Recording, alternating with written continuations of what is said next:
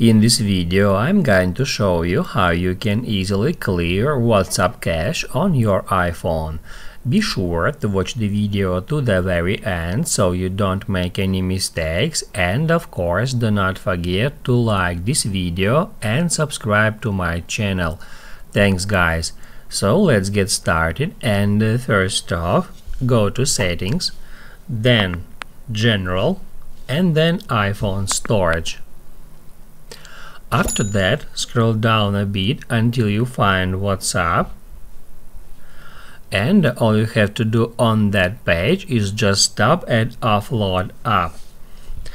This will free up storage used by the app but keep all its data saved. And after offload is complete, we can tap at Reinstall App to download and install all App Core data files from the scratch. It can also remove some bugs and errors with WhatsApp app. Now you can write down in the comments below if you have any questions about that tutorial. Hit the like button if you like that video, and see you in the next one.